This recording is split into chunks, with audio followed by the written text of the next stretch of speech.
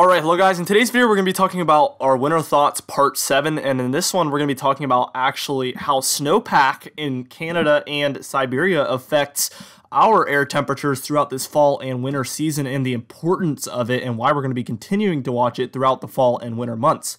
But before I get started with this video though, I would ask that you do subscribe if you do like weather related content, and also make sure to check out the links in the description for our social medias, especially the Instagram, which I know I mention this every video, but we've been working really hard on that, so I'm going to leave that in the pinned comment, and if you guys go ahead and follow that, that'd be greatly appreciated. Now, we're looking at a little graphic here, and this is just going to give you an idea of how the snowpack affects the temperatures first off. So I want you to first off take a look at your bottom left corner. You can see that the upper yellow arrows, that is your sunlight that's being reflected, and then your downward red arrows is sunlight that's being absorbed. So obviously the sunlight that's being absorbed leads to temperatures being higher near the surface, whereas if most of it gets reflected, that's going to lead to a lot less of that sunlight getting absorbed, obviously, and then we'll have less influence from the sun on our surface temperature. So you can see there in the very top right, you can see that it says ground right there, and then it has a little bit of a big red arrow going down and then a little arrow going up. So we can see that when there is no snow at all, we see that there is a lot of sunlight being absorbed. About, I would say, it says 85% on average, and then 15% gets deflected. But you can see that when we have contaminated snow, so really old snow with a lot of big grains, and it's not really very consistent layer of powdery snow, we do see 30%. So already just in really bad snow, we see double the reflection going on as far as that incoming sunlight is concerned. Now I'm going to go ahead and save you guys some time, and I'm going to show you guys the fresh snow that's clean. And this is going to, save you guys time from everything that's in between there. You can go ahead and take a look if you'd like. But on fresh snow that's clean, so really fresh snow, just has fallen in the past 3 or 4 days. Still very consistent, very fluffy snow. This is going to lead to 90% reflection and only 10% of that sunlight being absorbed. So obviously the air temperature right near the surface in these areas is going to be have very low influence from the sunlight during the time that it has fresh snow. So this is why it's so important, snowpack, and how it affects the winter and fall months so much. And you can see the importance from old snow versus fresh snow as well. So that's why it's not only important that we have snow on the ground, but also that we continue to see snow on the ground in Canada. Now I'm going to talk about why it's important for areas that you don't live in to get snow now at this point in the video. So right now we're looking at our GFS total snowfall through the next 384 hours. So basically the entire model run. And this isn't going to look exactly like this. This is a very far out model run, obviously, to be showing snowfall. But I just wanted to show the fact that we do have a lot of snowfall showing up for a lot of Russia there, and then also a lot of Canada and northwestern United States.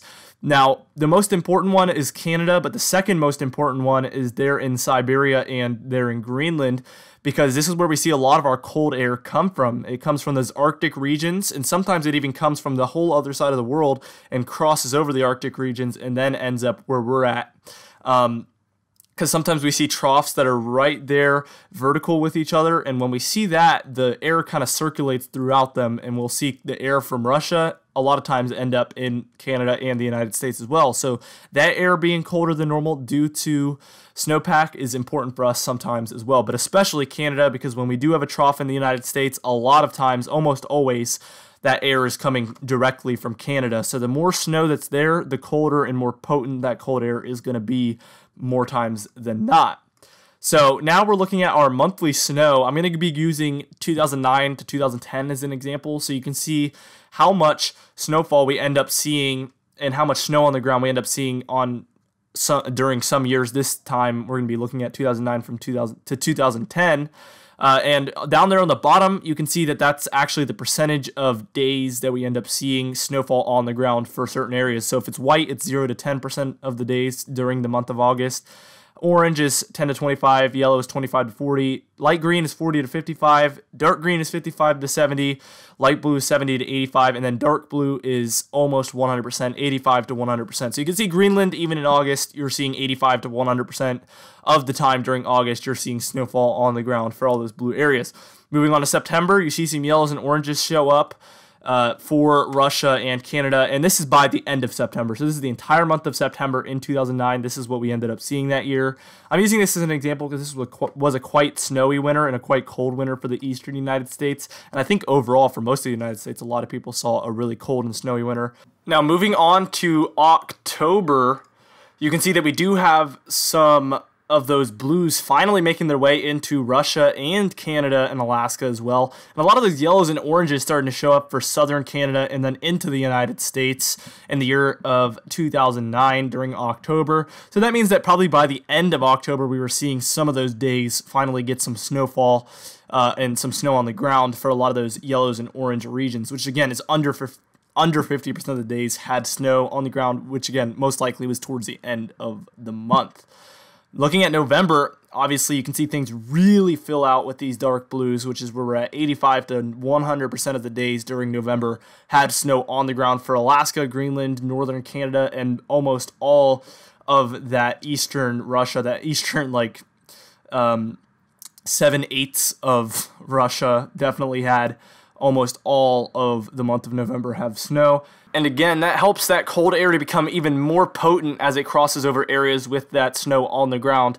So that becomes all the more important as we move towards November and December, that we have snowfall on the ground for all of these regions. That really helps us get even bigger and bigger cooldowns as we head into the winter months. And you can see by December, I think this is the last month I'm going to show during this year, we saw obviously the dark blues head well into the United States, interior New England, most of the central northern regions of the United States, and all of Canada is pretty much covered in the dark blue. So we saw snow on the ground for all of these regions, as well as Greenland and pretty much all of Russia. All of Russia's in that light blue, and almost all of it's in that dark blue. So again, all of these regions had hardly any of solar rays had hardly any influence on the ground temperatures, as almost all of it was getting reflected back up. So we were hardly seeing any of that get absorbed into the ground with all of this new snowfall on the ground. So that's why this is going to be all the more important as we head into the winter months this year,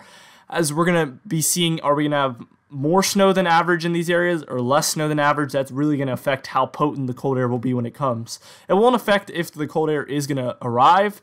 It's just going to affect how potent it is going to be once it does. Now, looking at August of this year, you can see there is some oranges there for Western Canada, and we just have our normal areas there in Greenland that have very dark blues. So besides that, not a lot is happening yet. It's going to take till the end of September, which is coming up. So once we're into October, we'll be able to look at what the September total is for these regions. So we'll be able to update you guys on this. But for now, we hardly have any data to see what we're looking at right now, besides the snowfall that we know is coming. So again, talking about that snowfall that's coming, here is the GFS total snowfall for Canada, United States, Greenland, and most of the North Pole there. You can see we do have a lot of snowfall on the way for a lot of northern Canada, so we are going to have a decent snowpack, and I would say we're probably going to be a little bit above average as far as snowpack is concerned in Canada.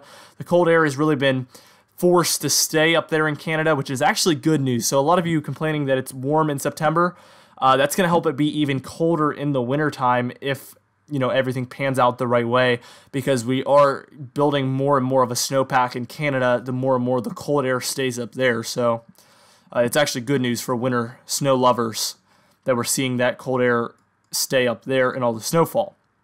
So here's why it's so important. We're looking at our jet stream right now in the green and yellow areas. That's where our jet stream is located. So obviously when we see that dip up, and you can see those little arrows pointing in the direction of the wind.